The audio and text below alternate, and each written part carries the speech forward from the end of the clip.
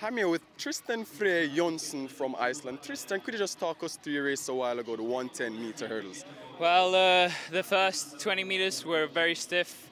Didn't get so well off in the start, but the second part of the race was where I really excelled, and I think I did well just in the second part of the race. The time, 14:19. How are you feeling about this time? Very good. It's decathlon best by far. I'm feeling really stiff after the first day, so.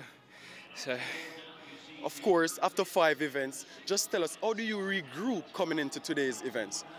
Pardon? After 5 events in the men's decathlon, how do you regroup and regain your shape coming into today's events? Well, after yesterday, sat down, stretched, jogged a couple of rounds, and tried to roll the stiffness out of my body. All right, thank you very much, JÓNSSON, and all the best. Thank you very much.